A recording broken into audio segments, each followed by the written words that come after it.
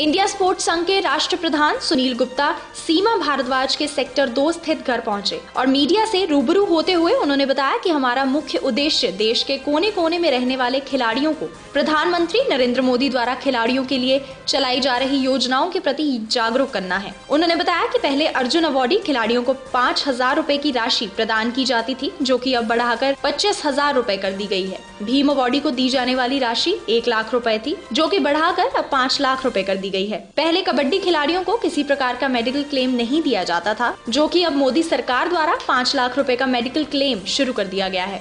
ये है कि जब से देश के प्रधानमंत्री मोदी जी बने हैं, खेल मंत्री विजय गोयल जी बने, उन्होंने पूरे देश के अंदर खिलाड़ियों के लिए काम करना शुरू से आरम्भ कर दिया है। जैसा कि आपको पता है, अभी तक हमारे देश के अंदर जो अर्जुन अवार्डी थे उनको केवल 5,000 रुपये महीना गवर्नमेंट से मिलते थे, जबकि 5,000 में किसी खिलाड़ी का पेट नहीं भरता। तो मोदी जी ने बैठते ही उनके 25,000 रुपये महीना कर दिए। भीम अवार्डी को 1 लाख रुपया मिलता था, वो 5 लाख कर दिया।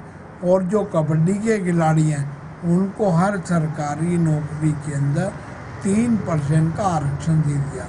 स्कूल गेम में जो बच्चे खेलते हैं, जो स्पोर्ट्स अथॉरिटी ऑफ इंडिया के अंदर रजिस्टर्ड हैं खिलाड़ी, उन खिलाड़ियों को चोट लगने पर पहले कभी कोई तीमारदारी, कोई सहायता उनको नहीं मिलती थी, लेकिन अब भारत सरकार ने, खेल मंत्रालय ने उनके लिए 5 लाख रुपए मेडिकल के फ्री पास कर दिए, जो लागू हो गए। उसको बताने के लिए कि जगह जगह गांव के अंदर जिन खिलाड़ियों को पता नहीं है गवर्नमेंट की नीति का, वो नीति हम बता रहे हैं ताकि उसका वो लाभ उठा सकें।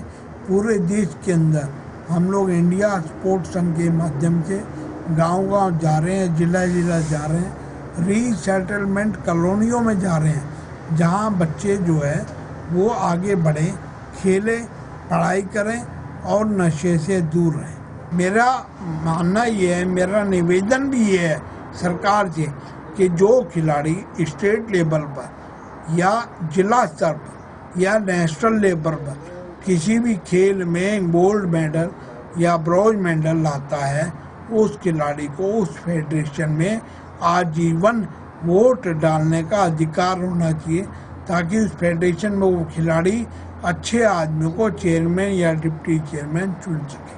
कैमरामैन बलविंदर आर्य के साथ कुलदीप कुमार की ब्यूरो रिपोर्ट, नेशनल बज़ के लिए।